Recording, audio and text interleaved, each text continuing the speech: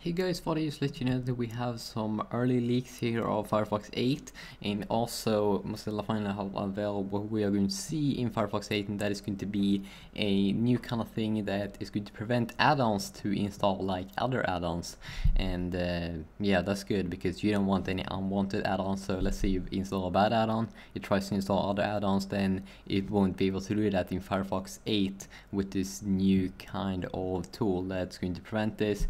And you need to like accept that first, but also Mozilla announced that on Firefox 6 it's kind of coming on the Tuesday next week, and it's going to come with better support for HTML5, better add-ons manager, and also some new features for the permissions manager window and panorama.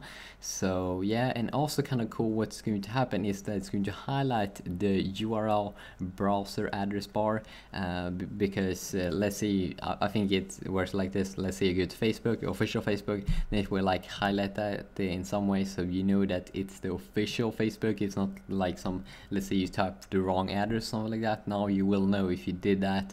Let's say someone is trying to click yak or you or something like that, then they're going to try to prevent that with highlighting the address bar when you have come to the real website. Also, obviously you're going to get these basic stuff like improved stability and speeds, and that they are fixing bugs and stuff like that. That's kind of obvious, but here we can see some early leaks of the Firefox 8, and I have to say that it looks kind of Vista-ish and it looks like you have installed some add-ons, but yeah, I mean they're working. It's a nightly build, as you can see there.